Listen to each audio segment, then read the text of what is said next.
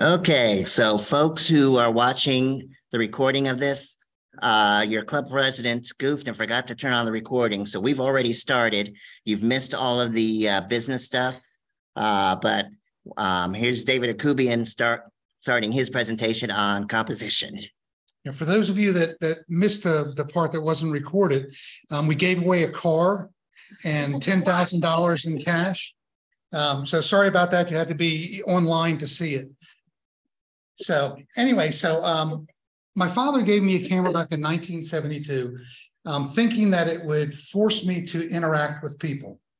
And it probably did the opposite. Instead, I spent more time out in the woods taking pictures of bugs and rocks and birds and snakes and everything else. He put me on the annual staff, and I spent most of my time photographing abstract stuff in the school.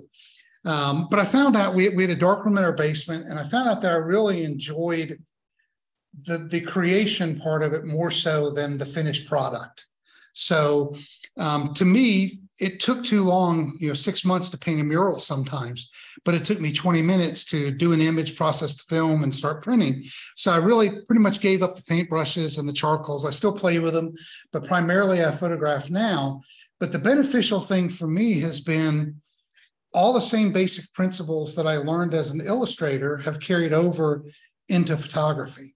So I think that when people look at photographs, you never really look at the technical side, you look at the compositional side. And that's really what separates each one of us individually. No one's better than anyone else. It's just we all see things differently. And I think that's important because when I was an illustrator, I would take elements and I would arrange them with the way that I wanted to on the canvas. But as a photographer, you have to do that by actually going out and changing your position, changing your lens, changing the lighting, something that you can do to arrange those elements like you would normally in a painting. So that's where my background comes in. So what I want to do tonight is talk about simply composing an image or composition. I've got a lot of images to look at, so we'll try to get through. But it's going to be based more on the landscape aspect of it because it's easier to illustrate that than it is with the wildlife and macro and everything else as well. With macro, just think of it as a micro landscape. So whatever you would do is in a landscape, you would just translate over to macro. And I tell people, if you want to get better in your landscape photography, do macro because your mistakes are amplified. The good stuff that you do is amplified as well. So when you learn to do it in macro, it just carries over naturally. There's not going to be a test on the spelling of my name or anything like that, so don't worry. Let's see. I think it was because he had looked at something else.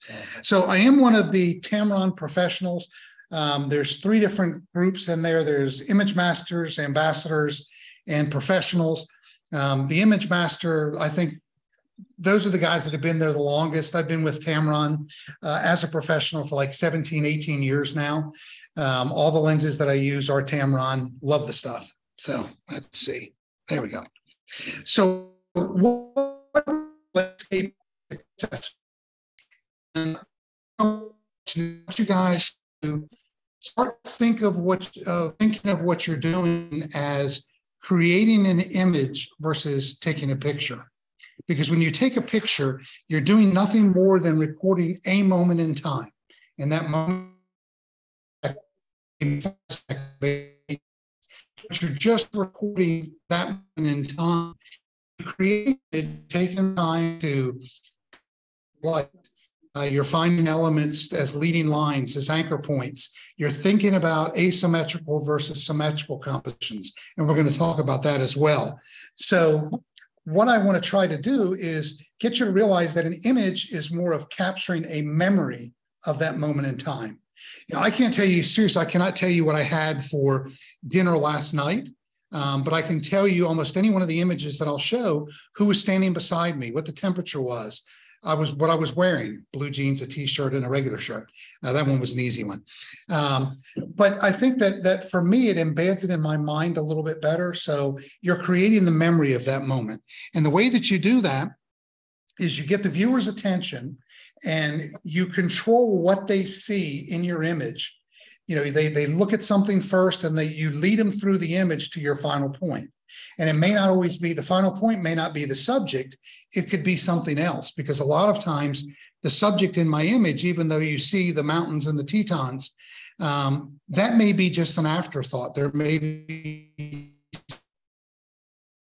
you to see. So everything's sort of together. Composition is the tool we use to lead the viewer through to the desired subject.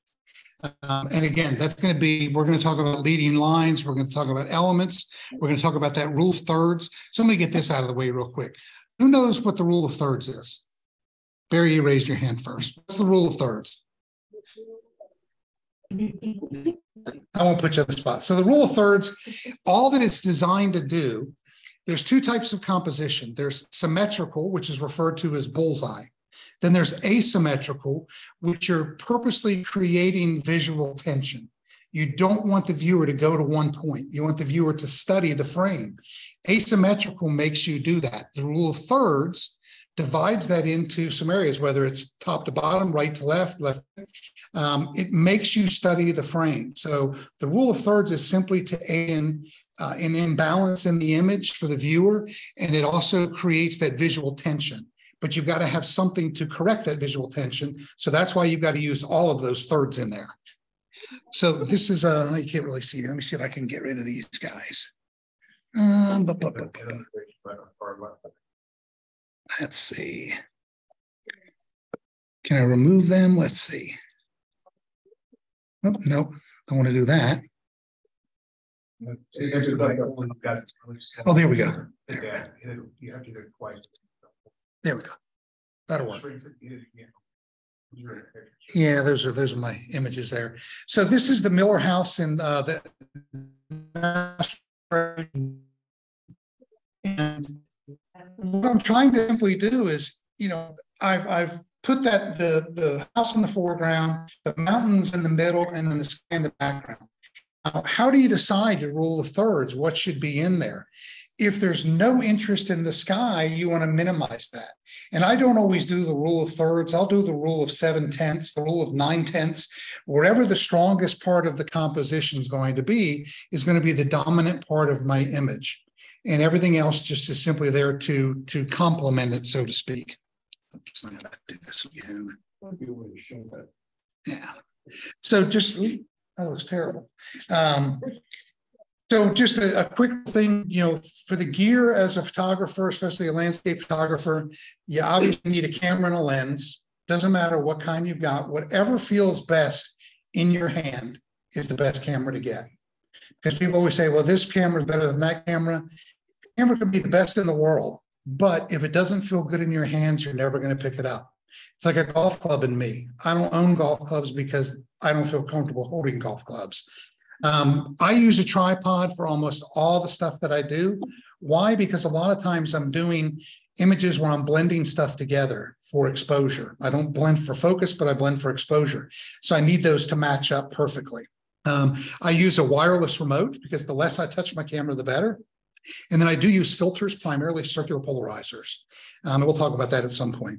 I'm getting ready to push this button. It's going to do nothing. There we go. So you need a wide variety of lenses, or you need a nice complement of lenses. So look at me here. So I carry everything for like a trip that I went to the Tetons, going to Iceland. I carry something that's wide angle, typically a zoom. That's a middle range, 28-75. And then I carry a short telephoto, typically a 50 to 400 or a 150 to 500. I do a lot of my landscape work with telephoto lenses. I tend to either stay on the wide side or I tend to stay on the narrow side. And it's simply the desired effect that I'm trying to do for my vision. Most of you guys are close to my age, probably fairly close. If you remember the magazine Arizona Highways, it's still out there. There was a photographer, David Munch, who used ultra wide angle lenses. He would jam them down into his subject in the foreground, and you'd see this big, huge cactus. Then you see these beautiful mesas behind it. that really has had a major influence in my photography because that's what got me geared towards doing asymmetrical compositions. That cactus wasn't his subject, the mountains behind it were. So for me, I do a lot of wide angle, and whenever I'm using a wide angle lens, it's always going to be asymmetrical. And we're going to see some examples of that. Golly, the quality of those are horrible. Is that out of focus? No, that's all pixelated. Yeah, but it shouldn't be because it's going straight to this. Let me see. All right. If we where's that? Where's the list of the program or the images? Oh, just saying, horrible. Yeah. Oh, that's awful. Yeah. Yeah, there may be two different sets of images on there. So let me see. No, that's not what we want.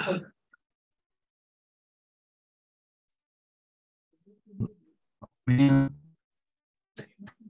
Let's go to there. No, that's not what you. Oh, I know what you're after. Okay. Yeah, I'm trying to find like I got where the folders. Come on, mouse. Go. That'd be very different program to show them. That's we use the Festone image.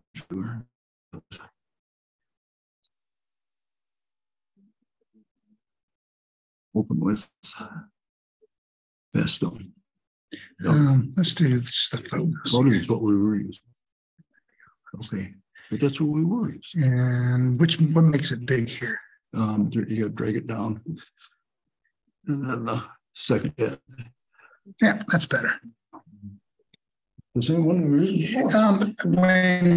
Sometimes when you convert from Macintosh, Macs to PCs, they create a second folder sometimes, and I think it's the second folder. So anyway, asymmetrical compositions. If you notice, what I've done is I've simply taken a set of flowers in the foreground. I've jammed my lens fairly close, and then you've just got this beautiful light on the mountains in the background. So the subject isn't necessarily the flowers. The subject is supposed to be the mountains, but they complement each other.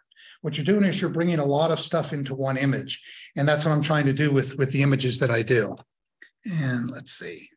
This is in Iceland. This is Vesterhorn, and there's these big sand dunes that are there, and then there's grass growing on top of it. And it's just kind of really neat to grab those in the foreground and then show the stuff that's in the background as well.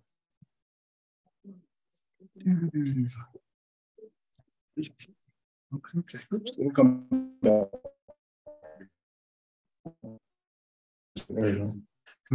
Go back to this one. So what I'm doing again is a wide angle lens, just jamming it down into that sand. I typically never use a UV filter or a clear filter. When you're in Iceland and you're photographing on the beaches, you always want to use some type of a filter on the front of your lens because the winds are what makes it cold over there. And the wind blowing the sand will literally strip that multi-coating off the front of your lens. So you want to take precautions when you're photographing over there for something like that. But again, this is asymmetrical, just a wide angle lens with the foreground and then the background there. So one thing that I try to talk about, or I try to convey is, and probably everybody in here has noticed, as you're learning photography, you have these rapid growth sessions, and then you hit a plateau, and you stay at that plateau a little bit, and you get frustrated because you want to start going beyond that point. And one of the things that the best thing to do is compare yourself to yourself a year ago. Never compare yourself to another photographer because they're going to be somewhere on their journey that's a lot different from where you're at. But some of the things that I try to teach are attention to detail. That's one of those things that will really take you to that next level. So when you look at, for instance, on this image, I've separated this fern. This fern is 5 feet around using a 17mm lens. I've made sure that you've got separation between the fern itself and the ferns in the background. And the reason that I do that is because I don't want that convergence of elements. I want you to have to step around it or step through the frame. And if they were touching, there's not a clear path visually for you to go from that fern to those birch trees in the background. So start paying attention to elements within your frame to make sure that they don't merge with each other. And I'll try to point these out on several of the images that we do. Now, the opposite of being asymmetrical is symmetrical, where it's balanced top to bottom, left to right. And that's where a lot of reflections come in. A lot of times when you see photographs of sunflowers right in the middle, and that's where it's leading you to the center. So that is the difference in the two images. There's a distinct subject with symmetrical. With an asymmetrical, you're forced to study the frame and find points of interest that you're looking for. So a standard lens, these others were wide angle, just a standard lens, which is considered 50 millimeters and 35 millimeter standards, 35 millimeter in crop sensor, what is an 80 millimeter in medium format is considered a standard lens. This was down in Apalachicola. This was after Hurricane Matthew. And I just really liked the backlighting on this flag. And, you know, I wasn't worried about other elements within the frame. I wanted the focus to be on just this. So a standard lens is perfect for that because there was a lot of interest in other stuff that was there. Hey, David. Same thing here. David, sorry to interrupt. Yes. Sorry to interrupt. Those of us at home are still stuck on the pixelated image of the sunflowers with the Tetons in the back. Oh, boy, you've missed some good stuff then. Yes. Mr. Zoom? So I'm bringing in the technical experts. Have you tried just closing out the presentation and then reopening it? Wait, here we go. We're going to do a new share. How about that? Yeah. Is that better? What do you guys see now? A boat on a lake, and it's perfect. That's okay. Oh, that's it. All right. I'm glad I could help. Wow. Yeah. Boy, you looked at it and it worked. Boy, the best 5 images in the presentation were the last 5. I don't know what to tell you guys. So That's all this right. is down in a. We can see them at the bottom of the screen. Oh, okay. Well, that's no fair. So you know I'm lying then. So this is down in Apalachicola, a little area called 2 Mile. And again, there was no interesting things in the foreground. The sky was okay, but everything was really the boat. So again, a standard lens, what I'm typically seeing is what I'm going for in an image like this. And make me go over here. There we go. So this is a little rock that's kind of famous out in Utah. It's Delicate Arch. And again, a standard lens is that's why zoom lenses are really my preference nowadays. Back when I got into this, I used to carry a bag that had everything from 20 millimeters, 24, 28, 35, 50, 70s. And I mean, I would carry all the way up to 400 millimeter lenses. My bag was literally 70 pounds. And a lot of times I would spend hiking through the Rockies and carrying a 70-pound bag plus food, plus tents, plus sleeping bags. And I don't do that anymore. My bag now is less than 20 pounds and I stay in hotels. So it works out kind of nice. So landscapes with a telephoto lens. Now a telephoto lens, let me start with a wide angle. Wide angle lenses have the impression that it decompresses a scene.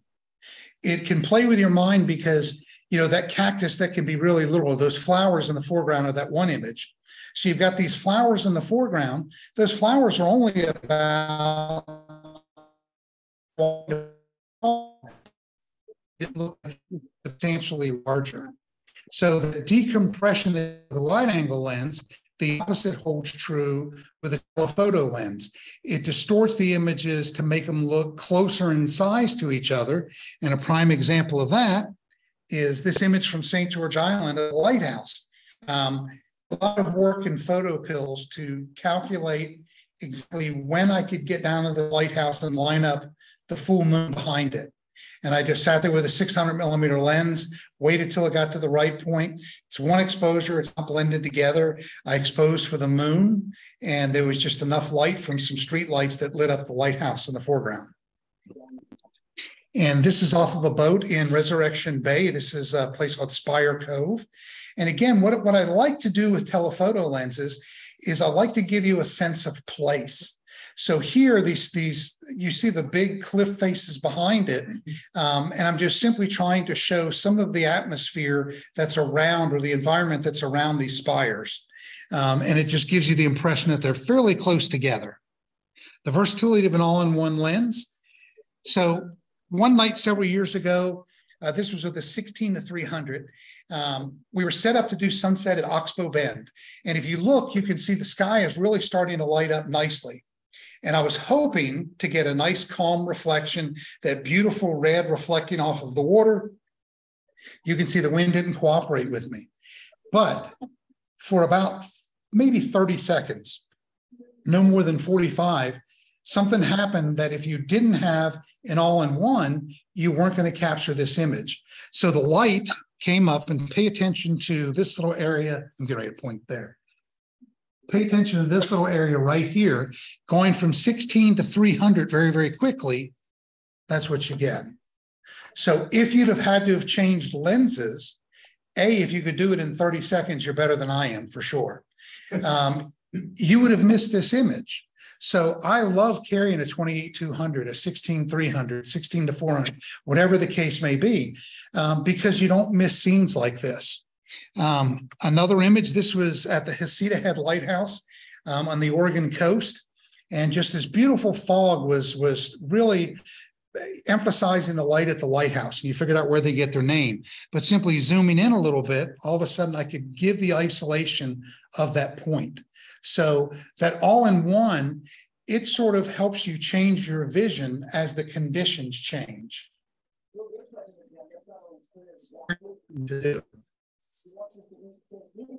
So this is Ossabaw Island. We're doing shops down in Ossabaw this past February. We'll do our next one next March. This is called Boneyard Beach. So how many people have been to Jekyll and been to Driftwood Beach? It's pretty cool, isn't it? Imagine Driftwood Beach for a mile. That's what Boneyard Beach is. So you get all these beautiful trees, beautiful reflections. We photograph at night and do the night skies as well. Simply taking this and then zooming in to where I isolated one part of that scene. So if I go back and show you the difference in the two, the mood that it creates are two separate things completely. So it makes you, really start to think differently. And that lens selection can really create or emphasize the vision and the mood of the photographer when you're doing those images. So elements and leading lines. If you guys remember, there was photographer Jeff Woodley passed away a couple of years ago. Jeff was one of my original students back in the 90s. And Jeff hated this image, absolutely hated it, because I used to tell people, this is a barn in the Tetons. This is John Moulton's barn. He says, no, that's a fence post in front of a barn. And I said, well, then I accomplished what I was trying to do, because I want you to notice that fence post first. Then I want those lines from the rails, the buck rails, to take you back to that barn. So all of it works together. And I think if just the barn had been there, it would have been lacking in the composition. So I think all this stuff is, you have to look at visually the relationship of the things that are in your frame.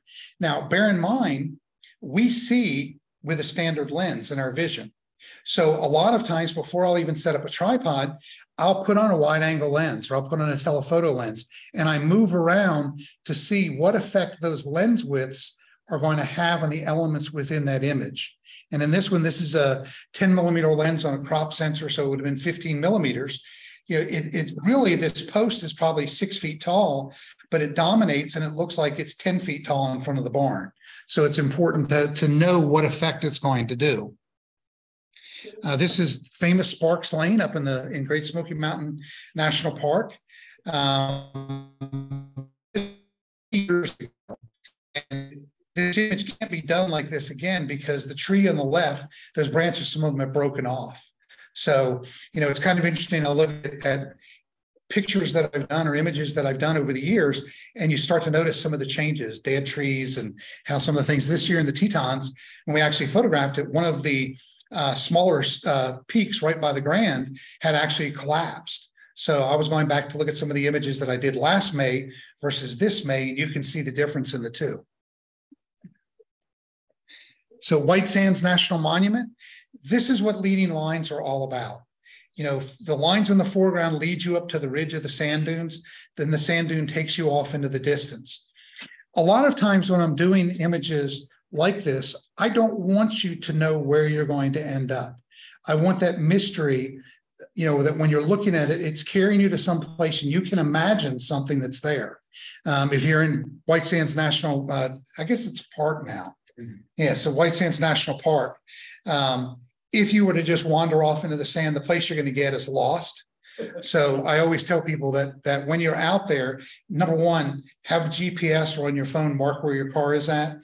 Secondly, they have little flags and stuff that are out there. Make sure that you know where you've come from, because when you get to where you're going, you may not find your way back. It's very, very big out there. So what's my leading line here? That little path, exactly. It doesn't have to be tricky. You know, I like to look at it. I'm not saying that I attract simple viewers. It's just that my vision tends to be very simple and uncomplicated. And in this case, what I did at the very end of this is the Jessup Path in Cerdamont in Acadia National Park. I took a radial filter at the very end, and I took some Gaussian blur, and I blurred the end of the path, because I don't want you to know what's down there. I want you to go there. And the way that you get them to go there is you leave that question mark in your elements and everything else that you're doing. This is up at Dix Creek, up above the line. My favorite place, whenever I get into this is where I go to test it. So if you ever see me there, I'm testing a new lens. Maybe you're not supposed to see the lens, but that's what I'm doing there. So, and again, with this, just simply have this log in the foreground that carries you up. Then this carries you over, then you can carry it all the way to the side. And again, it's obvious what we're going to end up at. I want you to enjoy the scene as I'm doing it as well. This is in one of the slot canyons in Page, Arizona. If you ever go over there, you can get very frustrated going to the Antelope Canyons, to lower upper Antelope Canyon, especially now because it's very expensive to go in. If you pay the extra money to do a tripod trip or a tripod tour, you walk up, they say, okay, you've got 5 minutes. And you set up 5 minutes later, they're pushing you through. For almost the same amount of money, maybe a little bit more, you can hire private guides and go to private slot canyons. There's a place called Secret Canyon. It's not too secret because they have advertisements. But the Navajo guide that was with us said, you know what would really look good on that shelf right there is a tumbleweed. And I was like, well, you know, we really don't move stuff. He goes, well, I do. And he put the tumbleweed up there. We did the images, then he took it down.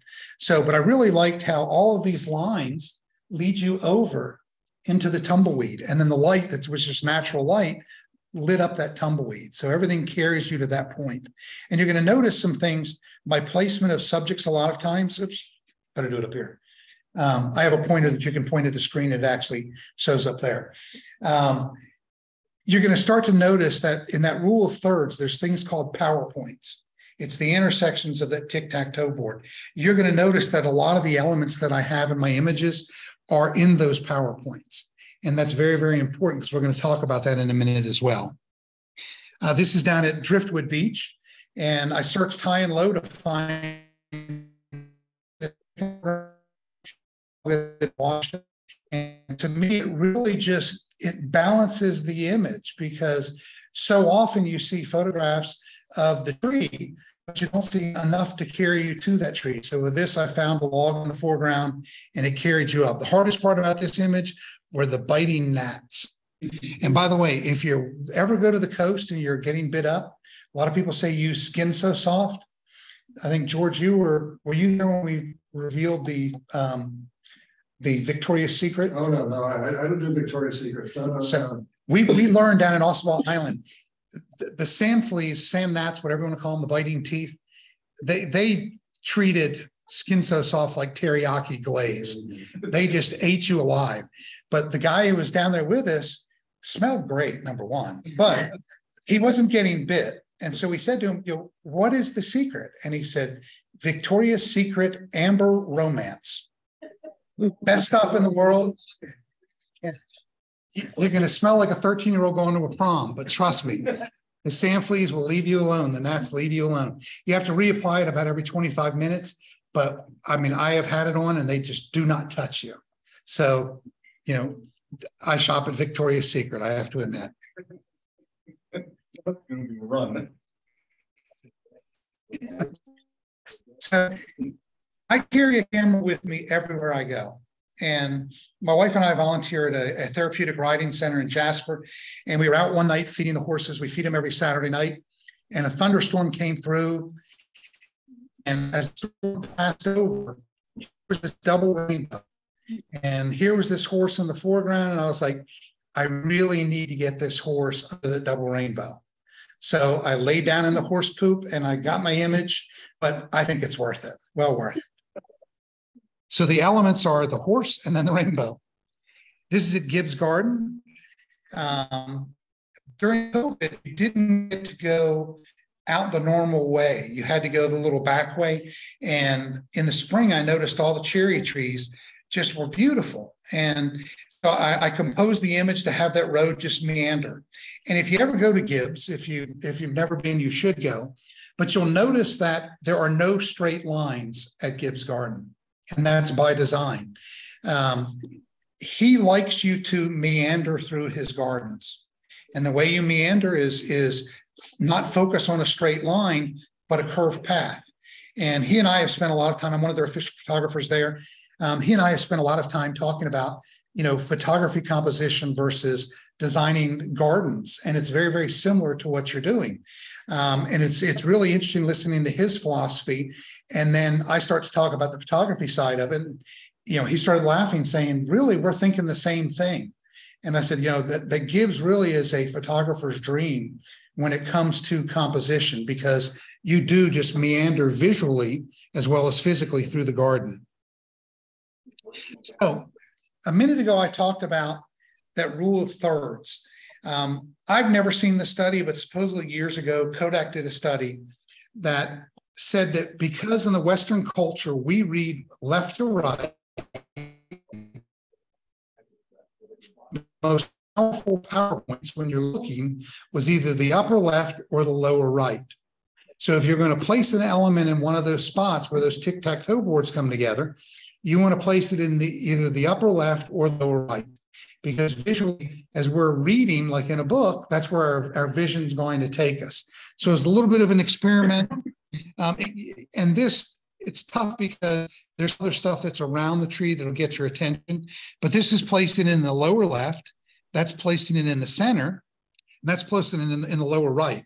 If you were to get rid of these, I think that would be the strongest composition, because again, your vision takes you down to that point.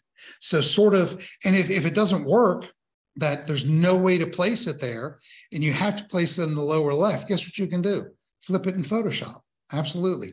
The only rule in photography is lie. If you do some manipulation, always be honest about it. If it's a composite, tell people there's nothing wrong with doing those things. The problem is when you aren't honest about them. I've known many photographers that have done composites, that have removed things from frames, National Geographic photographers that lost their jobs because they lied about removing something from a frame. There's one photographer that put the Milky Way from the Northern Hemisphere into images of the Southern Hemisphere and then tried to lie about it.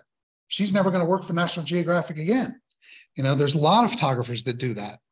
So another example, this is in Hyatt Lane in the Great Smoky Mountain National Park. Now, there's two things that I want you to take from this: the placement of yourself on the road, but I want you to pay attention, especially up here to where the road is at. Do you see how there's just a slither of a road that's there? And it's almost, not that. So if I move to the left a little bit, did I do it? Let's see. Yes. So if I go to the left a little bit, you start to see more of the road. But now in the foreground, there's nothing that distinctly gets you to go in that direction. Visually, you have to step to the side. So if I step a little bit more to the left, now I've got a clear path that leads me all the way down the road. There's nothing that's obstructing it, because even in this one, just the slightest amount of obstruction takes you away from that. So here, I've got the grass path that is distinctly telling me to go straight ahead. I've got the fences that are there. I've got the gravel road, and I've got a clear path to go when I get to the end. So those are the little things that you can do, that attention to detail, that'll take you to that next level of photography. This is the famous little John Moran, the one that you saw on the snow. This was this past year. And what I'm doing is just simply using a long lens to compress that scene together and trying to repeat the pattern of the peak of the barn, the peak of the mountain behind it. So just little things, just trying to pick those out.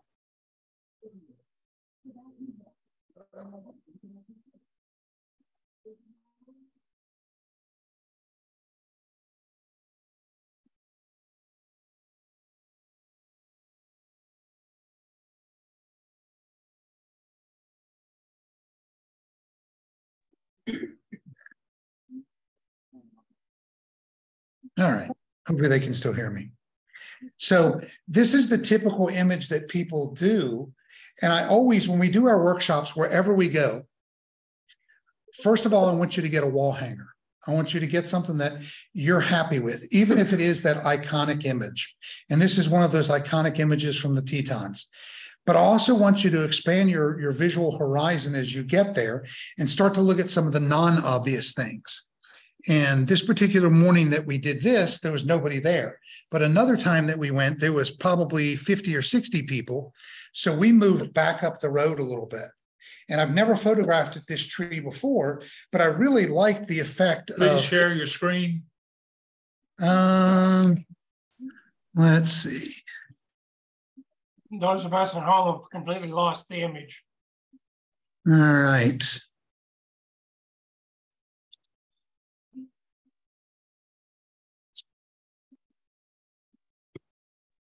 All I see is Mike. Should I be seeing your Oh, stuff? you're probably getting really glare.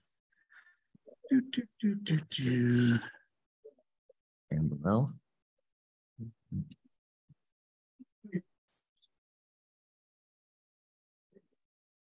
No.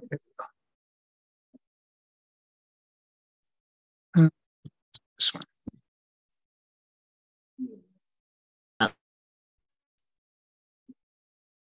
Can you still see Mike? Can you see stuff now? Probably long, yeah. Okay. What do you guys see now? Right now, it's hung up. There's no image. It says Mike Sussman has started to shine.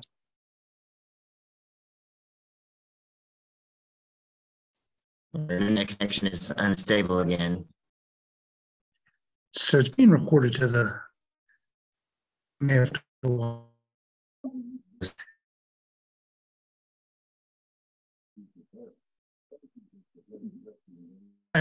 it's being recorded, so hopefully we'll catch it. So because so many people in front of the barn, we moved up the road, and I've never photographed with this cottonwood before, but I started noticing how it gave it a totally different perspective. And it made it really neat because I'd never photographed it before. It was in, and once I did, it's being around, and I noticed that moving a little bit to the left, I also get the mountains into the frame. Whereas the image before, the mountains are over here behind the tree. So moving to the left, I was able to get a barn, and I was able to get the mountains, and I was able to get a tree still. And I really liked that. And waited a little bit, the fog moved in, and I think it gave it even a really cool effect as well. Then I decided just to take the barn completely out of it and do just the tree and the mountain, move back a little bit, use a wider angle lens, and got the entire image in there. There we go. Let's see.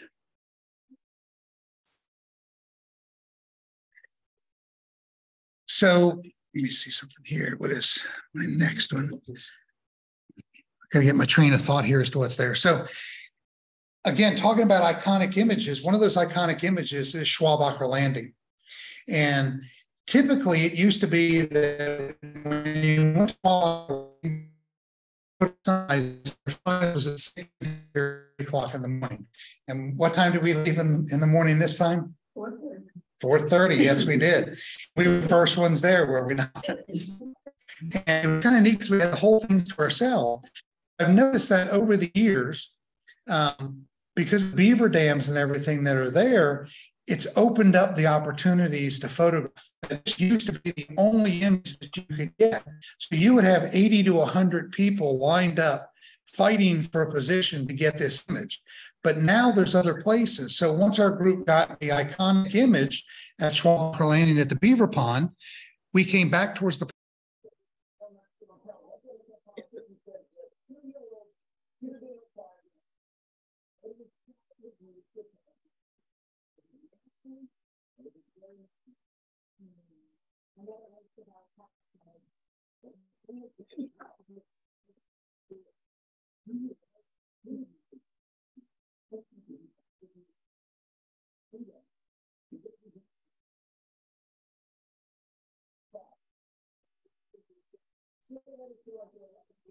Okay.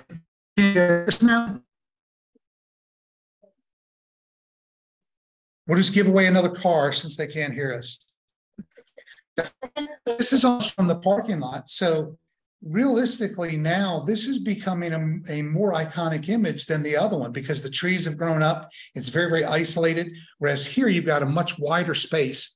And I don't know if it was on the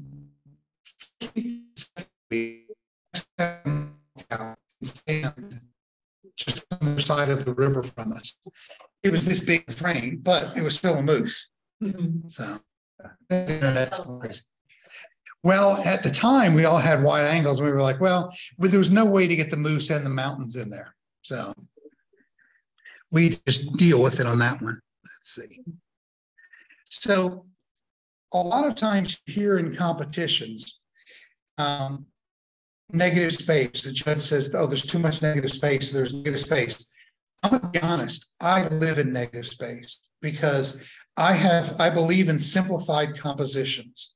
And the less distractions that you have, the stronger the image is to me, because there's no question at what you're looking for.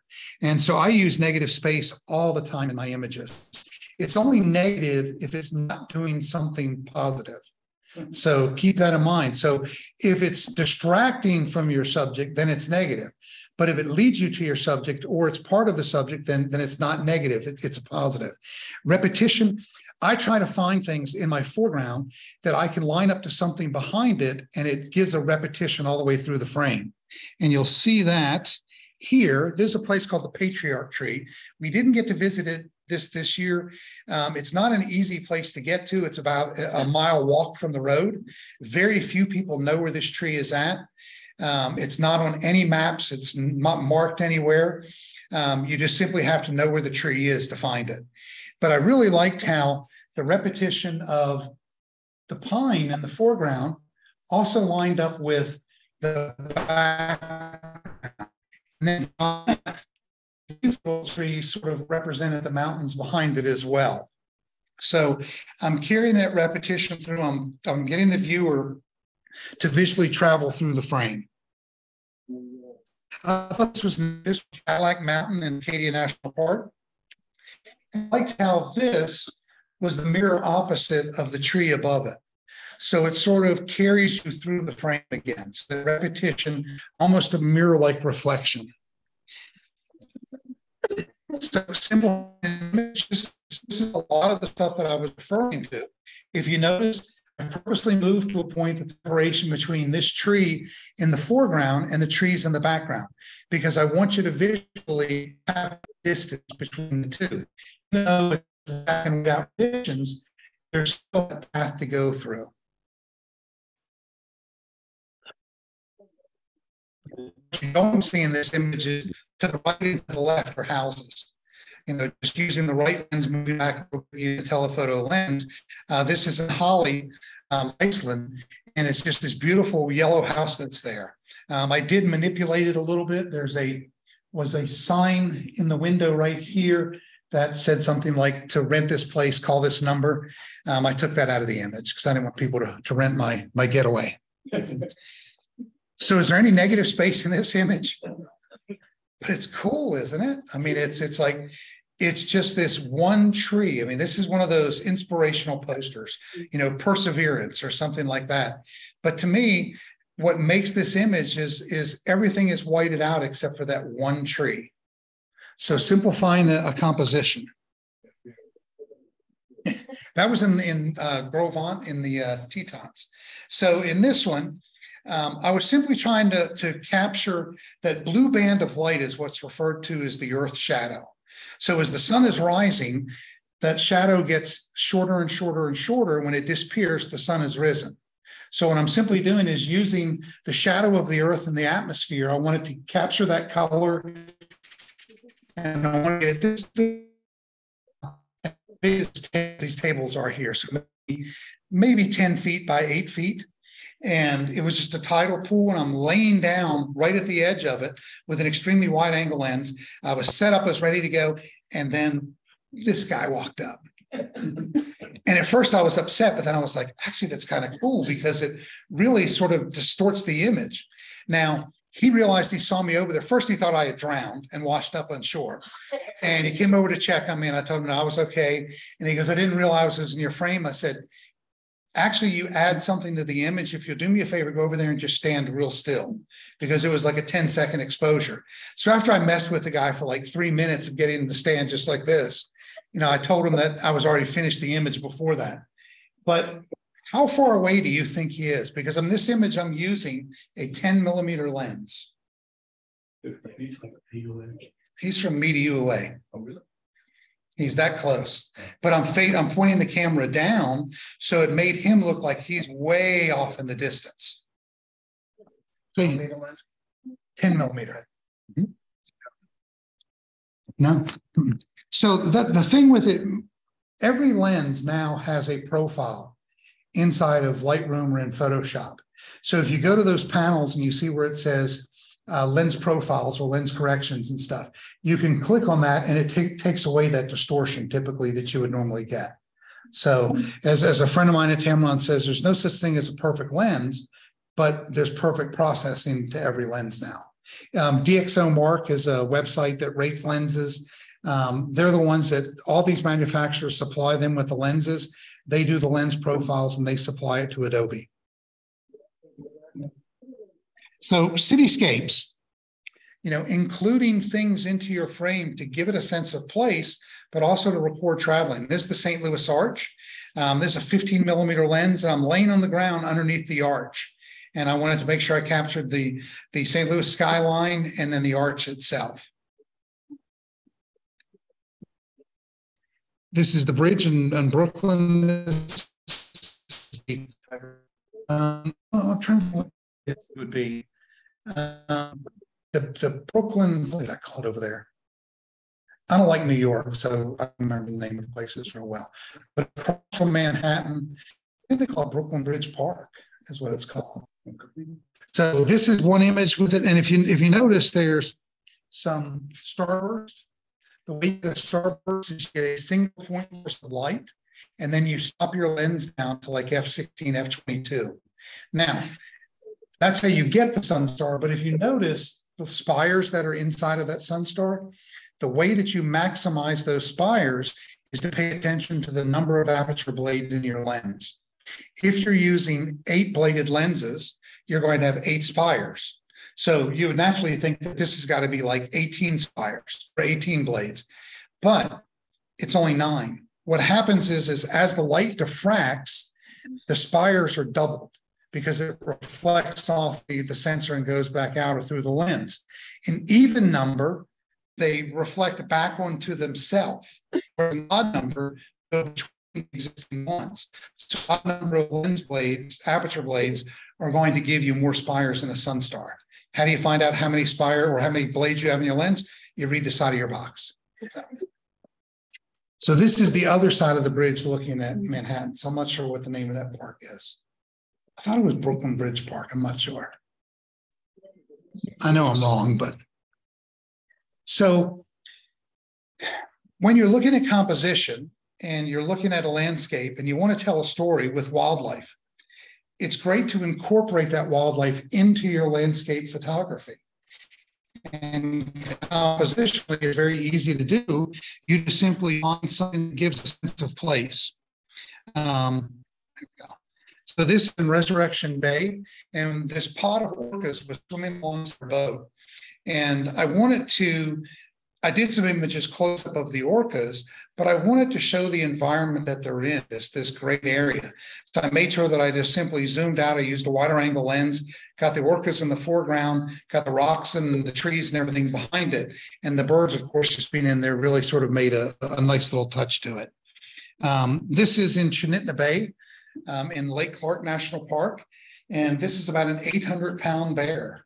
But I wanted to show the environment that the bear lives in. This is at about 11:30, 11:45 at night. And this is in June, about 2 years ago.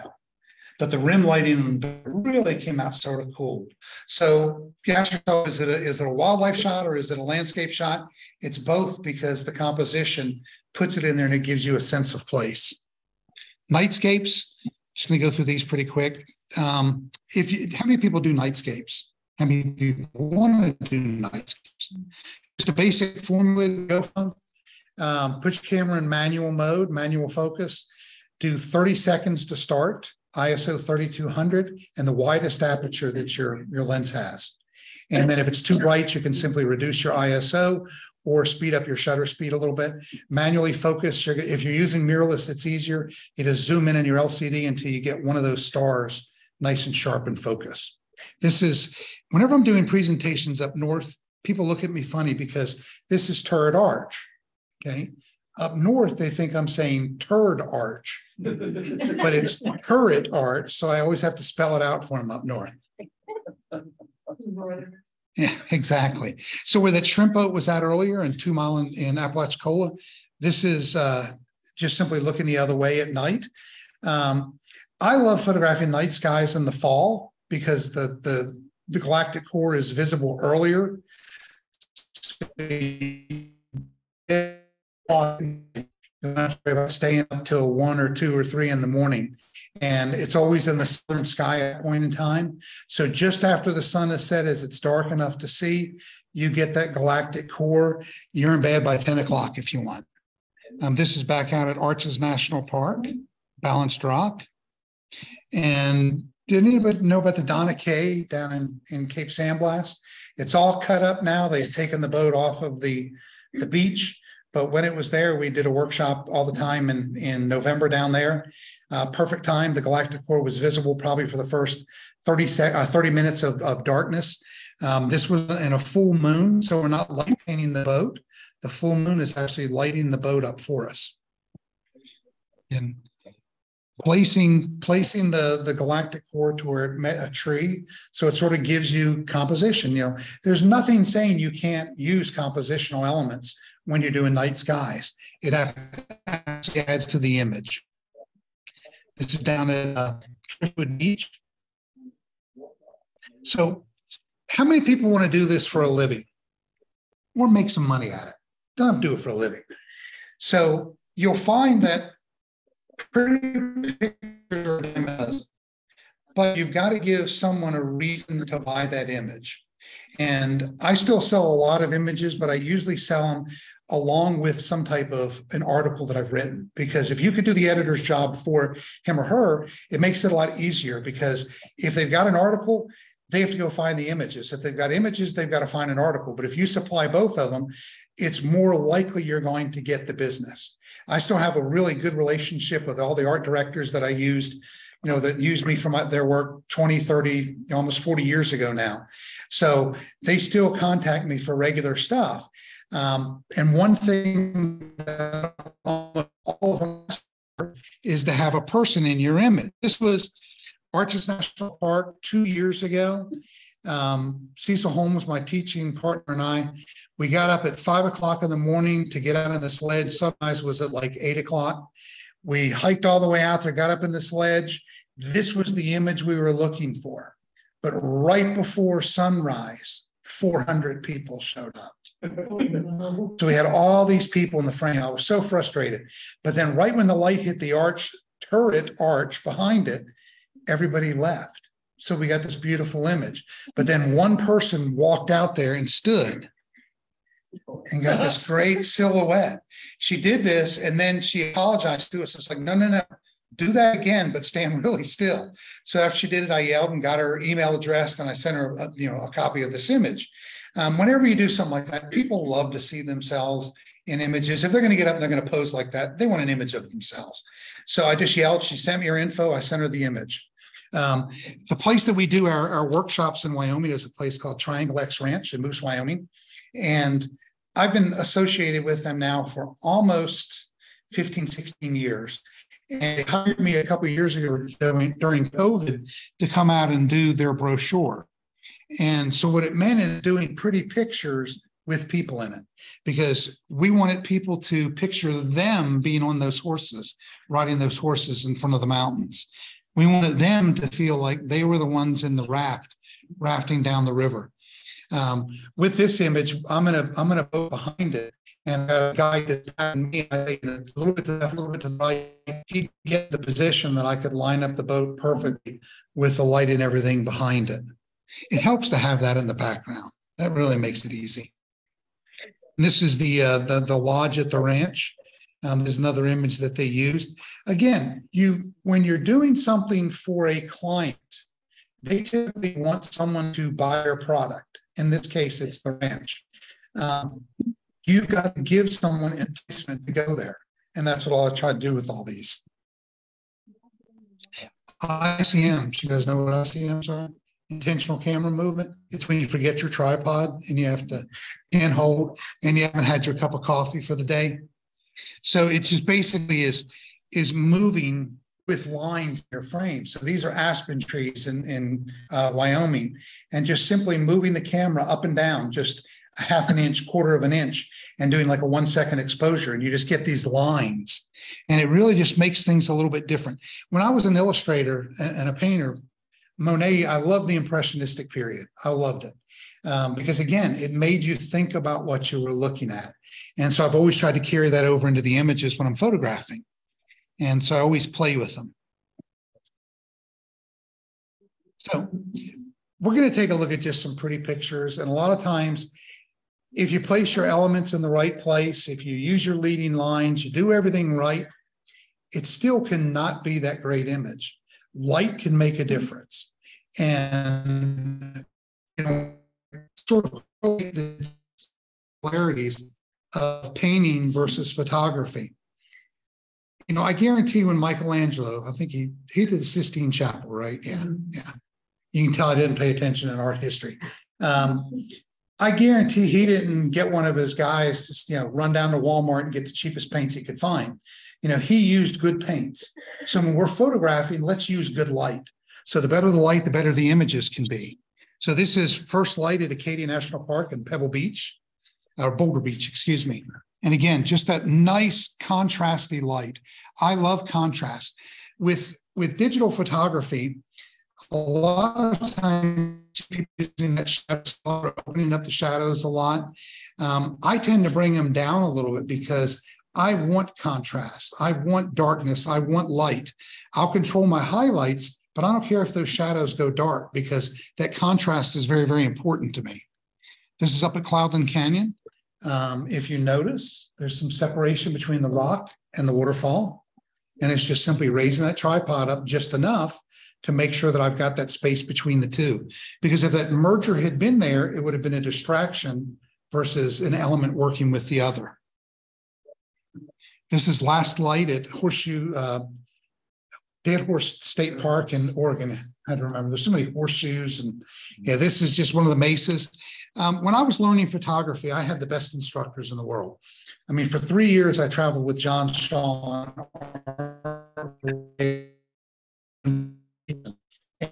People understood light better than I know. And when I see an image like this, or when I'm waiting for an image like this, my first thing is, how would art approach this? And again, it's simply waiting until that light was just right, capturing it in the camera. I do very little work on my computer with my images. I maybe use 3 sliders and that's it. I try to capture it right in the camera or as close to as right as I can, and then I finish it in my processing. In this image, it's simply bringing my shadows down and getting it so it separates those mesas from the background. This is over in Iceland. Do you guys remember a couple of years ago, there was a story about a lady that started to wash out into the ocean? That is the ice she was sitting on right there. Because that's the universe. And like a week after we got back to see the story of a lady sitting on one of these rocks. And when they showed the rock, I was like, or the ice chunk, I was like, we photographed that ice chunk. So a couple takeaways from that. Her son was videoing the whole thing. A, he's out of the will. Because he kept videoing as she's floating out to sea. Some random stranger saved it. And two, you have to be really careful because sneaker waves come in and it doesn't look like the water is very deep here, but all of a sudden one big wave can come in that's 3 feet, up to your waist. And if you're not careful, it can sweep you and your camera gear out to sea, or in this case, the guy's mom. So what I really like about Diamond Beach is a slow exposure. You wait till the water comes in as it starts to recede. That's when you do those 1 second exposures. And it gives you these beautiful white lines because all those lines is the oxygen in the waves. So when you see a wave crash, you see the bubbles and everything else. As it recedes, those bubbles go out. And that's what this is. It creates those leading lines for you. And you run around the rock and stuff. Same thing there. This is down at Driftwood Beach again in Jekyll. So this is an image that you cannot make. Probably for the past maybe 15 years, you couldn't make this image. And the reason being, it's in an area of the Tetons called Pilgrim Creek. And this reservoir fills up, the lupine will be blooming, but if you're familiar with that Bear 399, this is where the bears hang out. They didn't used to hang out in this area, but they do, so they closed Pilgrim Creek off to all traffic. They didn't used to do that, so this image is probably, maybe 15 years, maybe 12, 15 years old before the bears took that area over. But I'd love to get back there again in the spring because when the lupine's blooming, obviously it's pretty cool. So ice caves, I love to photograph in ice caves, and George was with us on this trip. A key when you go to Iceland and you're photographing an ice cave, make sure your guide knows metric to imperial conversions.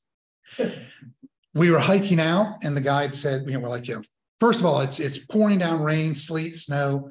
George stepped into a hole that in a parking lot that was like this deep and just disappeared. Once we got him out, we start going out and I'm trying to decide what I'm going to take with me out to this ice cave. So our guide's name was Ole. I said, Ole, how far is this to this ice cave? Because I'm trying to decide what to take out there. He goes, it's like 3 miles round trip or 3 kilometers round trip. He said 3 kilometers round trip. That's great. So we get out of our bus, we hike maybe 1/4 mile. Then he says, okay, you guys need to put on your big crampons. So they're 2 inches, these big spikes, because we're going to cross the glacier. So we start walking and we're walking and we're walking. I said, Ole, we've gone more than 1.5 kilometers. And he goes, oh, yeah, we just got a little ways. He goes, I meant 3 miles each way. So bear in mind, at this point, I've got 35 pounds of gear and a lot of cuss words in my bag at this point in time. And we were absolutely exhausted. But the thing was, it was uphill all the way out. George actually slipped on the ice and started sliding, and Ole had to save him. But we went uphill all the way to the ice cave. On the way back, should be downhill, right? No, it was uphill. So don't ask me how that works, but we were on top of this glacier and I'm looking, I'm going, what is that little white dot down there? And I realized that's our van, that we still had like a mile to go after we had hiked forever. And I had to delete the video because we had a GoPro going the whole time. But if I'd ever played it on YouTube, it would have been beep, beep, beep, beep, beep, beep. So I had to get rid of that. But ice caves are great because the lines, the color, and everything else is just natural. So this was the guide we use now is actually a Viking named Thor. So what a better way to go to Iceland. And so Thor says to us, this is the only ice cave that's open in Iceland right now that's accessible without having to take a helicopter or 4-wheel drive vehicles. he said that the crowds are going to leave at about 8 o'clock to get to this ice cave. He said, I recommend we leave at 7 to beat the crowds. And I said, great, we'll leave at 6. So we got out there in time for the sunrise to come up, and that light coming through the ice cave just was beautiful. It looks like gold actually on the side of the walls. Absolutely beautiful. This is looking the other direction. Beautiful place. This is Mesa Arch. Has anyone been to Mesa Arch? How early did you get up to go to Mesa Arch? First time I go 3 hours before sunrise. The second time I go 45 minutes before sunrise. Oh, so the thing about Mesa Arch is everybody loves to go there. It's an easy walk, 1/4 mile. But if you don't get there 3 or 4 hours beforehand, you're going to share the spot with 200 of your closest friends, most of which don't speak English or don't care that you've been set up for 3 hours waiting to get this shot. You'll literally be sitting there with your camera on a tripod, and you'll see a camera or a phone come in front of you and take the picture. Instead of doing it above your head, they figure you've got the best angle, so they do that. This particular day that we were doing this, someone handed me their phone and asked me to do a picture for them. I did it and handed it back, then another phone came over. Another phone. I did like 20 pictures on people's cell phones, but little did they realize that on a few of them, I'd hit reverse on the camera. So they got a picture of me going. One of my favorite pastimes. Minnehaha Falls, just a beautiful place. I mean, to me, when I'm photographing Minnehaha Falls, you have to get in the water because, those lines going around you aren't as strong as the lines coming into you. So again, I'm trying to visually lead people through the frame. And that's what composition is controlling the viewer's vision as they go through. There's an area up in Banff National Park called Mount Rundle. It's on the Vermilion Lakes. And I went there with a wide angle lens, and it had snowed the night before. And as the sun was coming up, the wind picked up and the snow was blowing off of Mount Rundle. The sun was coming up behind it, and it looked like it was almost just fire coming off the top of that mountain. And again, just having that long lens with me, I didn't have the all-in-one. I had to use a switch lenses real quick. So I'm a firm believer that once you get your composition, you find the elements that you want, you got to be patient. You've got to be there and you've got to wait for the light. You may sit for 2 or 3 hours waiting for that 10 minutes of glorious light, but to me, it's worth it. There's a place called Pado Lake. It's in Banff National Park. And I really love it because the lake is also referred to as Wolf Lake. If you look, there's an eye. Isn't that cool? And I didn't even add that. That was there. So about 45 minutes later, light hits the mountain. It's a totally different mood from one image to the next. That's what light can do to your image. This is an area called Moraine Lake. So this is a place called the Rock Pile. The Rock Pile is very, very popular. I've been there and there's been 20, 30, 40 people there. This particular day, I got up really early and I hiked up in the dark. Nobody was there. It was great. I set up, I did my images. I waited for that peak light to come down and lit it up beautiful. I hiked back down and I couldn't believe I was the only person in July on the Rock Pile in Moraine Lake. Then I got to the bottom and the sign said, area closed due to grizzly activity.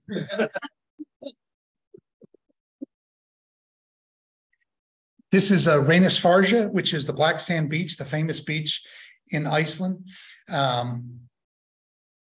The dangerous thing about this is, again, sneaker waves. You can be 50 to 100 feet away from the water where it's stopping, and then all of a sudden a big wave will come in and it'll be up to your waist or up to your chest. We have been there and seen camera gear floating out. We've seen people get knocked down, get dragged out. It's a very dangerous place and people don't pay attention to that. The good thing is having our guide with us, Thor, he's always watching those waves come in and he knows what's going on and he yells to us, everybody grab your gear, get back. But this is what the light looks like in the wintertime there. The sun never gets above about 30 degrees on the horizon. So the entire day, you've got this beautiful light. This is probably an hour, hour and a half after sunrise.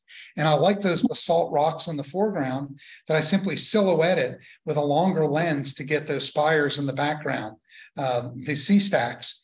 and just get that light that was bouncing off of them between the two.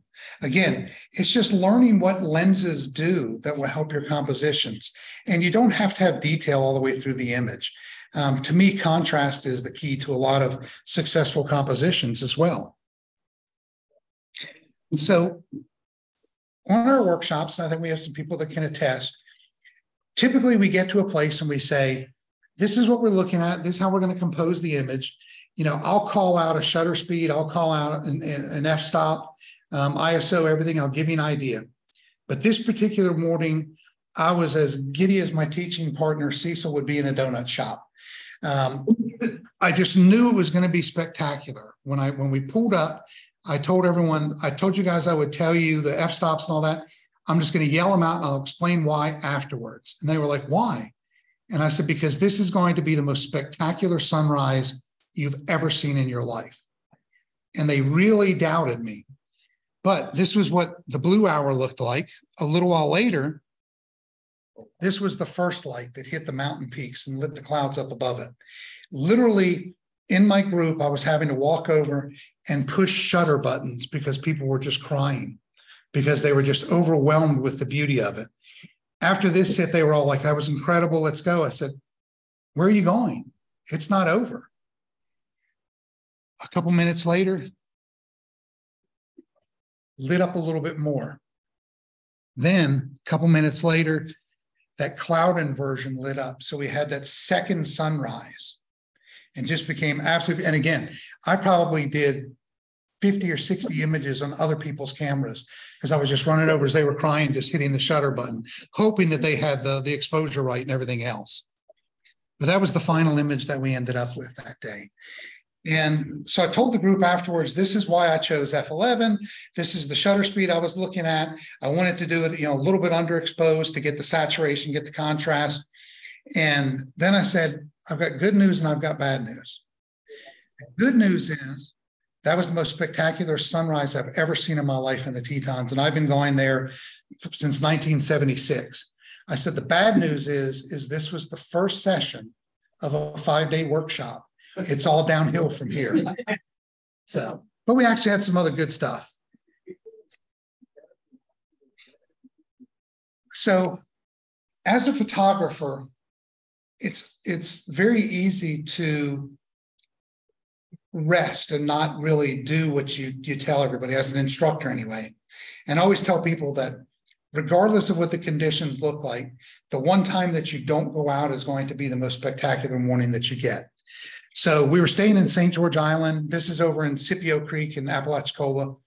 It was raining cats and dogs. And I woke up and I was like, I could sleep in this morning. I could really use the sleep. So I pulled out my little weather app and I looked and it said, right around the time sunrise was going to hit, the clouds were going to open up and clear for about 5 minutes. So I said, I'm going to have to take my own advice and I'm going to go out and I'm going to see what happens. And up until the very moment that I did this image, it was horrible conditions. But you could see the light starting to peek through. And then when it did, it lit up the sky like this. And I was able to get probably 3 or 4 frames. And then I did a quick panoramic, which is what this is, to go ahead and get that light. And I told myself, I can honestly go to my groups now and say, even when I wanted to sleep in, I didn't, because I went out and I captured something like this. So adverse conditions sometimes make the best shooting conditions. And really, there's times that composition really means nothing. It's out the window. This is at a place called Shore Acres. It's in Coos Bay, Oregon. And I was out there doing an out of Chicago event. And a couple of us were talking about going down the coast because they were expecting these monster waves to come into the Oregon coast. So Gavin Hardcastle, Nick Page, myself, I'm trying to think who else. It was like 5 of us drove down the coast to this place. And then these waves started coming in. And as the wave would hit the rock, it would go into the air. To give you an idea of how big this wave is. You see those people? Oh no. Those waves are 300 feet high when it crashed into it. Absolutely incredible. Fortunately, I'm like a quarter of a mile away, so I stay dry. I don't know how dry those people stay. But isn't that amazing? And this is when I love to use a faster shutter speed to capture the power of the waves hitting. Shutter speed has a lot to do with, that mood that the image is. This, of course, is Snake River Overlook, the famous place that Ansel Adams did that image, which can't be done anymore because the trees have grown up. So you can't get that solid curve in the bend of the snake. So when I was out there a couple of years ago, that image that you saw with the riders in front of the mountain, we were getting them saddled up, that they were tacking their horses. We were going to go across the road to do that image that you saw. One of the horses let himself out of the corral and took off running. So while everybody's looking for this horse, I was in the car and I found the horse and I phoned up to the guys and said, hey, he's down here. I've got him. They came down and grabbed him. As they were going up to get him tacked, I turned around and this is what I saw.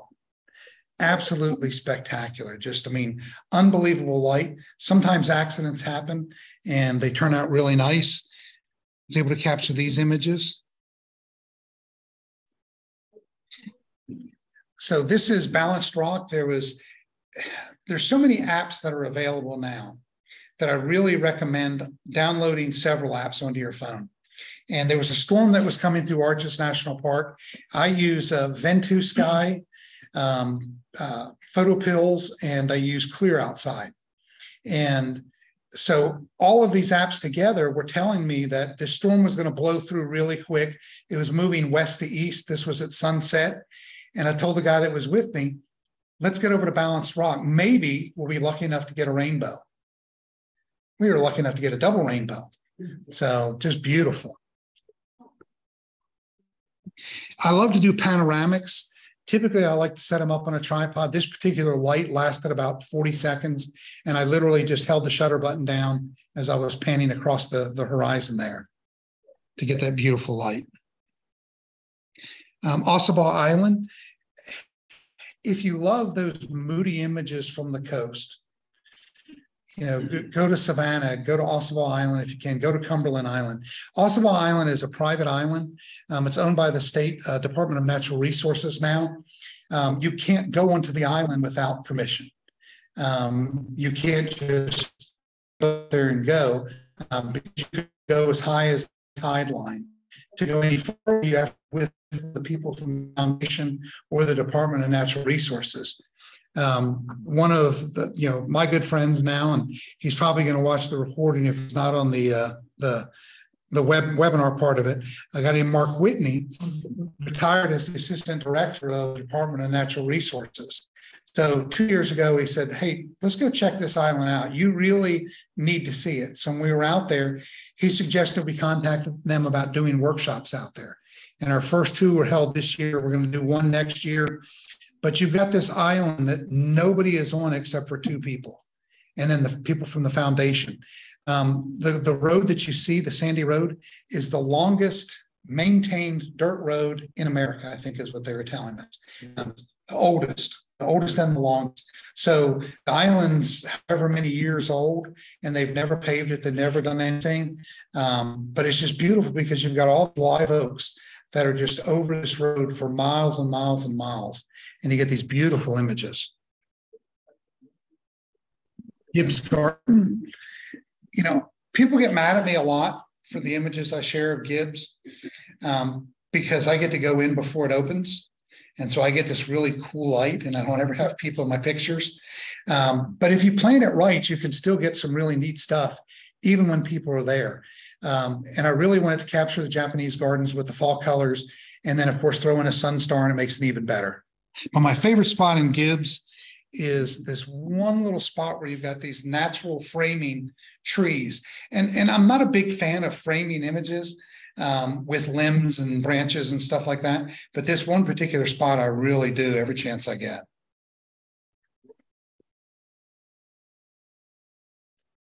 You ever want to photograph the aurora? 2024, 2025 be your best chances in our lifetime. Solar activity is at a high, and you won't see that light again. You won't see that activity for possibly 22 to 30 years. So it's a great opportunity if you have the opportunity to go someplace to photograph the northern lights, definitely do it. We're taking a group over just to do Northern Lights almost in February back to Iceland.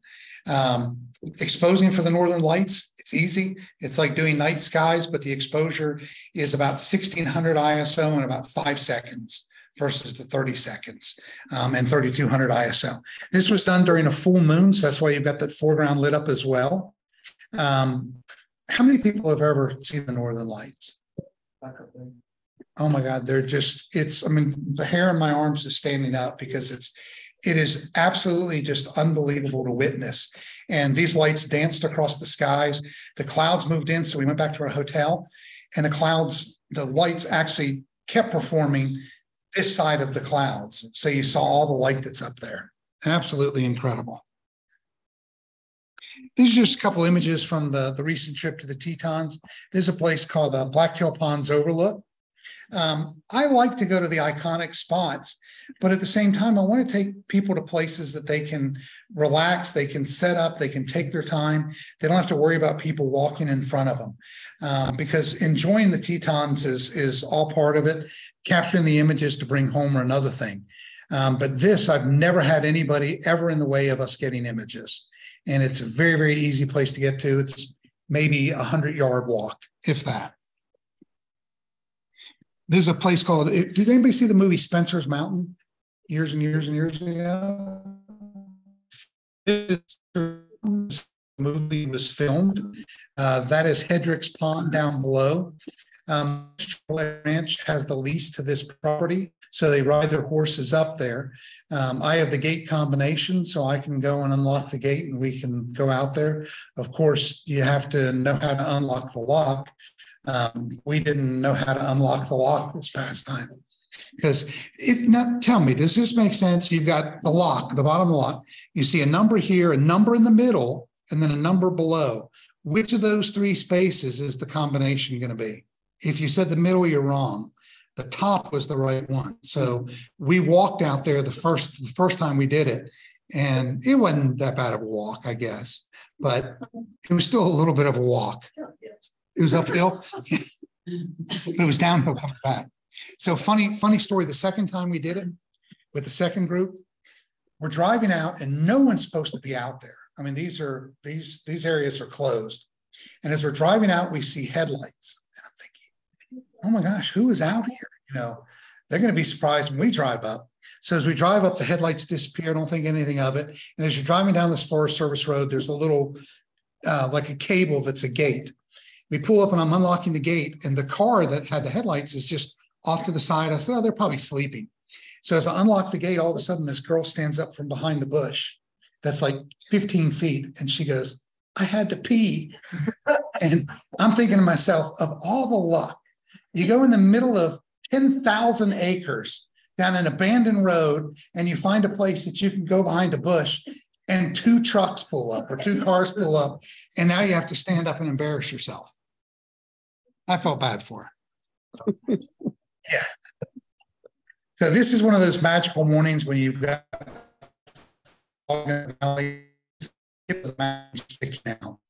actually it snowed the night before that we did this image. This is from this past year. This was it amazed me that the parking lot was full of cars, but there was nobody out there photographing. I have no idea where they were. But it was just so nice to be able to just sit and get these beautiful reflections on Schwabacher Landing.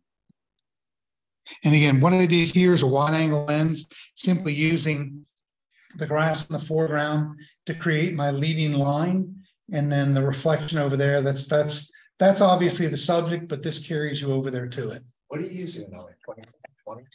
On this one, it's probably a 20. So I don't want a full frame camera, so it's an actual 20. Now, this past trip, I took the 20 to 40. When I go to Iceland, I'll take the 17 to 28 because some of the waterfalls there are just so big. So a lesson that I learned that I always tell people to do is, as you're photographing, always look behind you. And I was guilty of not looking behind me this morning. And we were photographing the beautiful barn with the mountains behind it. And one of the people that worked at the ranch came with us to photograph. And when we started to move, in the other direction is photographing this fog with these trees. And it made me realize that I'd broken my own rule of not looking behind me, because I did this image and then zooming in a little bit, got that image, and then again was able to do a sun star. And it was something that I had just totally overlooked and not even thought about. So always look behind you doing your sunset or sunrise. So thank you guys. This is all my information here. Do you have any questions for me? I have one, but it's kind of a loaded question. Yes. With the, I can't remember, it's generation field or generative field with the AI stuff, does that create like a huge thing in terms of the people being honest, because you can completely manipulate it where it's not? So there's some tricks to it. So the short answer is yes, it does. For you guys online, the question was, does all this new AI stuff present problems with honesty and photographers? Honest photographers are always going to be honest. It's the dishonest ones that you have to worry about. So it's getting so good, the artificial intelligence, that it's going to be hard to tell. But I mean, I use like sharpening, the AI for sharpening and stuff like that, or noise reduction. But the courts have already ruled that if you do something that's AI, computer generated, the fill. So if I were to say, I'm going to put a moose in one of my settings, I cannot copyright that image because I didn't make that image. The computer generated a part of that image. So the problem is going to be, it's going to be a drawn out battle at some point in time in court, that these photographers are going to copyright images, and then someone's going to be able to tell that it's something computer generated has been added to it. And they're going to test photographers. They're going to, purposely, use the image for something and try to get sued, because the courts, like I said, they've already ruled that if you're adding stuff in, if you're filling in your image with AI, you can't copyright it because you didn't create the image. You can only copyright the actual image itself without adding to it. But yes, it's going to be a mess. I look at stuff online now, and it's hard to tell. I mean, it's, the stuff in Photoshop right now, being the beta version, it's not very high resolution, but, you can still tell, but it does a good job.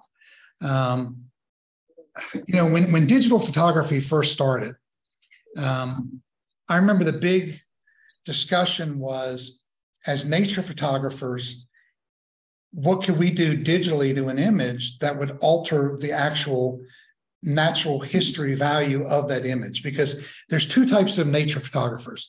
There's natural history photographers, that you're not manipulating the image, it's showing an animal in its environment or something. Then there's fine art, which you're doing some manipulation, you're doing some changes, you're taking stuff out of the frame, whatever the case may be. So the question was, when you're submitting, and I remember submitting stuff digitally at the very beginning of all this, that I had to submit raw files as well as the finished image, so they could see that I didn't take a snow leopard and put it in North Georgia. So, again, I think that there's going to be some checks and balances, but you're always going to have dishonest photographers. So, sadly, to me, it's beautiful artwork, but you're not doing it. A computer's doing it. So, who gets the credit? You or Dell? Anything else? Let me see if there's any questions online here. You very nice. Okay, there we go. Nobody's trying to win a car. So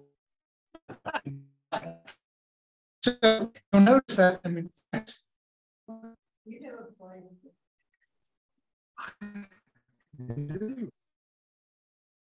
Actually, there's so you can go to my website, Bearwoods Photography, and there's a page that says like events and workshops, but they're all done typically, or the majority of them are done with my partner, teaching partner, Cecil Holmes in Alabama. Together, we're in nature photography workshops.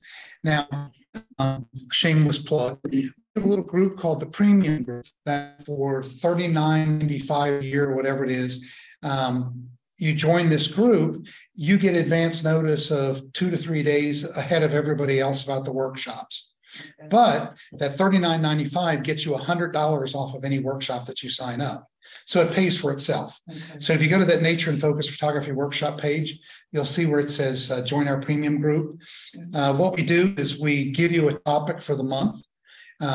We give you an assignment, and then once a month we do critique sessions. We've got all these videos, instructional videos on the page that aren't available to the general public. It's only people in the group. We do some newsletters and some other stuff that's in there as well. But yeah, the Nature and Focus is probably the best place. On that premium group, we have a Facebook page, and we post the workshops on that page before we announce them to the general public. And then typically, if you've been to a workshop before, there's a participants group that we have. They get second notification, then we announce it to the general public typically. Well, I used to get your feeds on my page, but for some reason I don't get them anymore. Well, I would write Zuckerberg and tell him, you demand to see my stuff. I always have to be careful because I could be a lifetime offender in the Facebook jail. So I always have to behave. So, but yeah, that's the best place to go to. But you notice, I mean, I give you personal information on there. My website, there's the phone number, everything. If you're getting ready to go to some place, send me an email, drop me a message, something. If I've been there, I'll tell you some great spots to go to. Like I said, I learned from the best in the world. And one thing that I learned from every one of them is they were very, very open with information. They never kept secrets of places that they photographed. They were always very, very forthcoming. And when someone wanted to know something, they would tell them. And I always learned that if those guys can do it, little old me could do it as well. So, I'll tell you exactly where to stand. I mean, I'll say, go to this place, you'll see tripod marks in the sand there. So 10 years ago, I barely knew David. I'd only met him once, and then I knew him online. I was up in Knoxville, and I called him, and then there was the government shutdown, so I couldn't go to Cades Cove. And I said, where can I go? And I don't remember where I went, but you told me. Tremont. You gave me some ideas of where I could go that day. Yeah, it's just, I mean, these places, I didn't invent these places. I mean, someone told me about it. So I'm not going to hold information back from people that want to know. I mean, that's not who I am. It's not who I've ever been, and I'll never be. So you tend to know where the best donut places are at every location. Absolutely. You want a good donut? I'm your guy. Well, that's for you, brother. Yeah, that's right. So I'm going to after the meeting. What's that? So we'll get together at the meeting. Yeah. I'm going to do a tabletop book of the most photographed or the most photogenic places near donut shops. Bestseller. Absolutely. Thank you. Thank you, David. Appreciate it. You. Got through some technical difficulties. I don't know how the internet connection has been throughout this whole thing. I know it's going back and forth. We'll see how the video goes, but thank you for everybody who stayed and persevered. We're going to go ahead and do our monthly presentation. The monthly challenge, I mean. Here we go.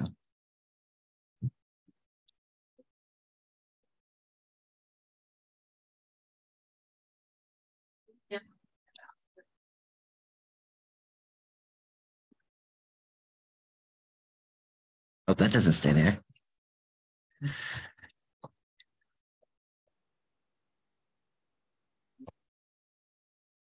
Going.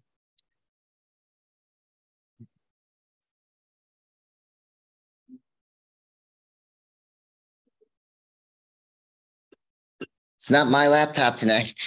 It's the solar activity. No, so being a miser, I don't have Microsoft Office. Rather, I am using a product called LibreOffice.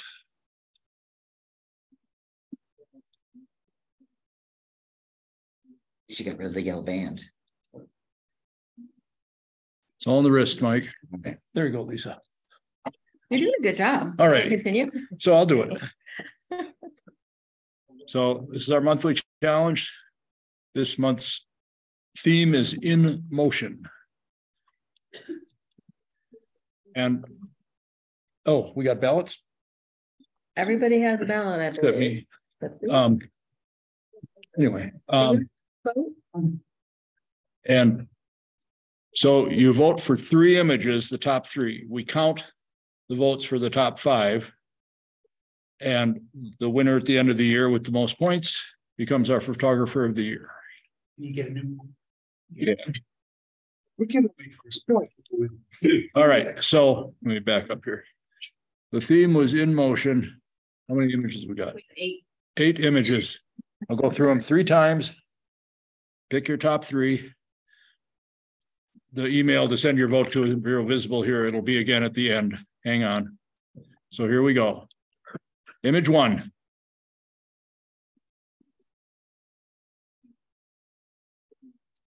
Not showing. All I see is Mike. All right, hold the phone. You can see Mike? Wow. All right, hold the phone.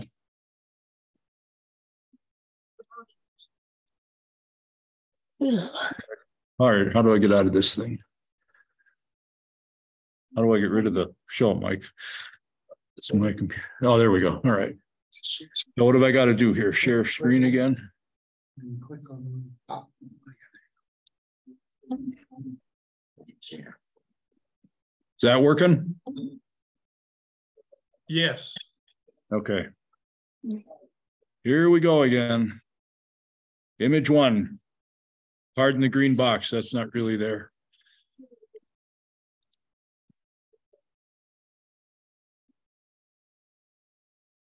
Image number 2.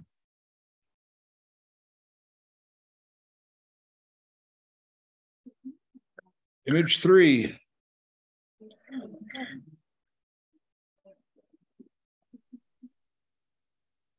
And 4.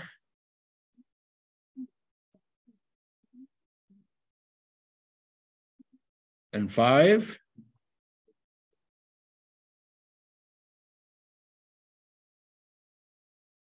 And 6.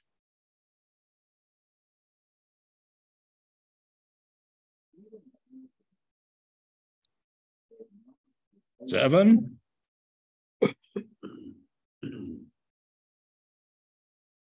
That's what I think it is. That guy's crazy. And 8. Okay, going backwards. That's 8. That's 7.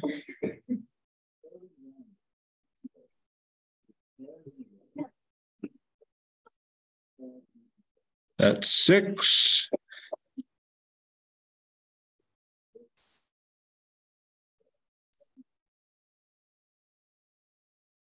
Five.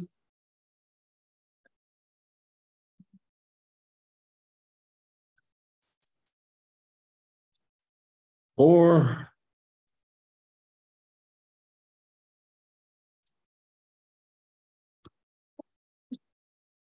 3.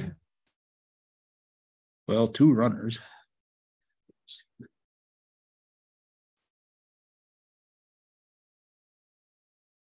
2.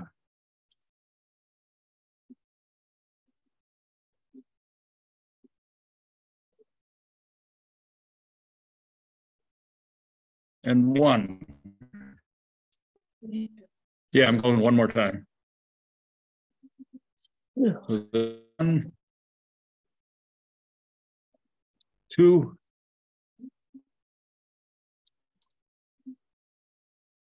3. 4. 5.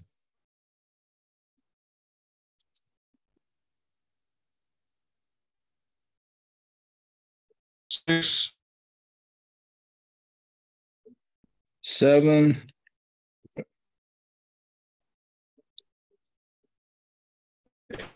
8. Still seeing 1. Oh man. All right. Back up. We'll fix it. Hang on. For those folks online, send your votes to email address vote@ngaphoto.com. All right, I mean, can get there. Do it again.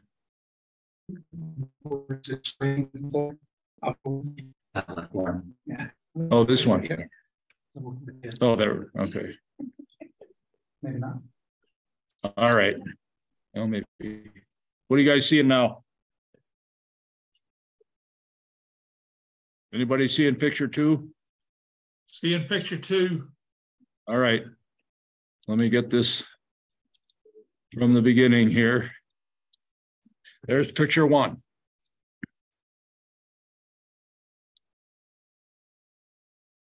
Two.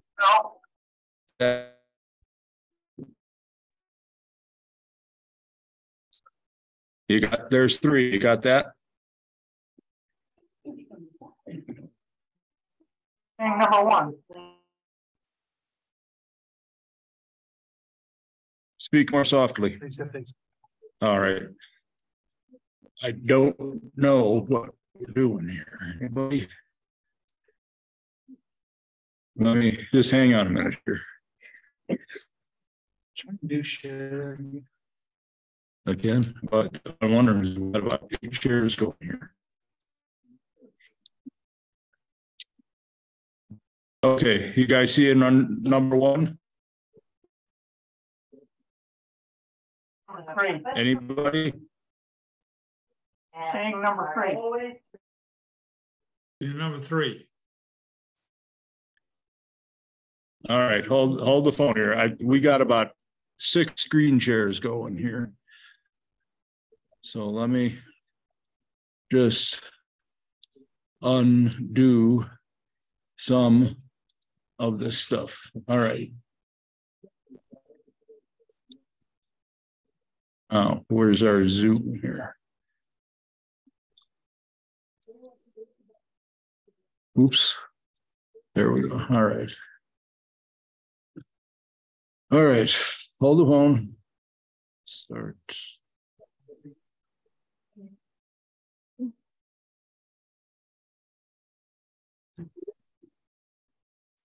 Ah. All right, how do I get this thing? Where?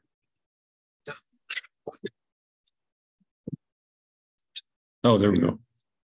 All right. Trying again here. No, that's not what I want. All right. No, I got to fire up. Where'd it go?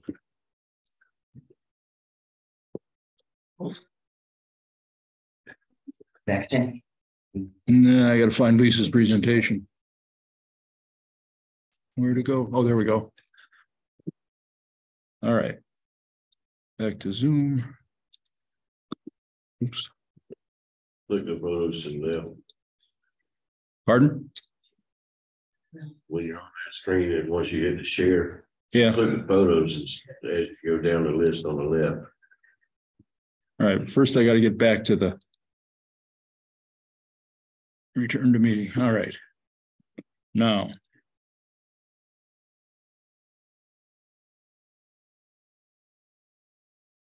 That guy. That guy. All right. You guys see in that first photo challenge monthly themes?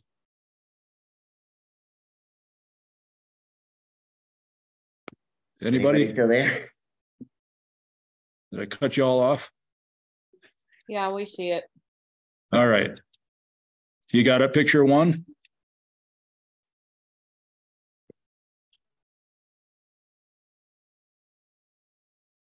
Anybody see picture 1?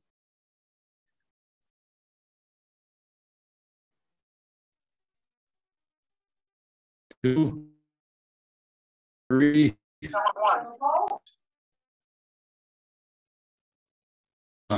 Wow.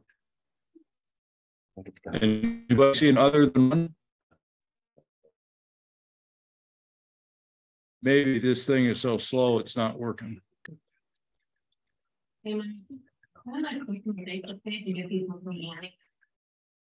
Sure.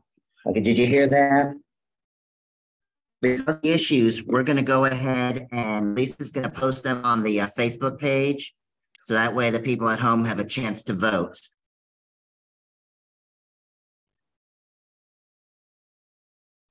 So she'll post it to get your vote in, but that way you folks at home will have a chance to vote. But now you know you need to come to the meetings. All right. I give up.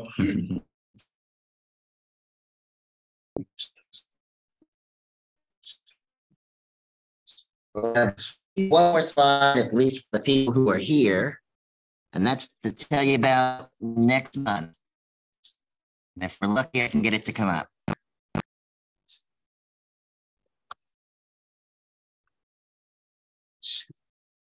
There we go. So hopefully the folks at home can see this page. Our next meeting is going to be here at the Bowen on Friday, July 21st at 7 p.m. And we're going to do something a little bit different. Our presentation is going to be Bobby Campbell, and we're going to do a little mini workshop here at the meeting. It'll be open to everybody, whether you're a paid member or not a paid member. But we're going to do a workshop on painting with light. And our photo challenge theme next month is backlight. So you'll want to come to the meeting next month, bring your camera.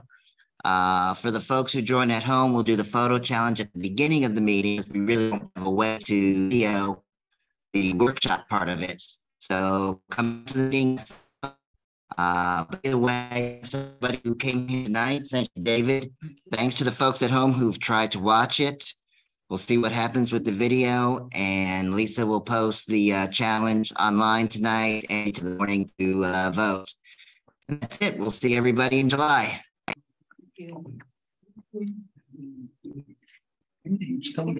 Thank you, guys.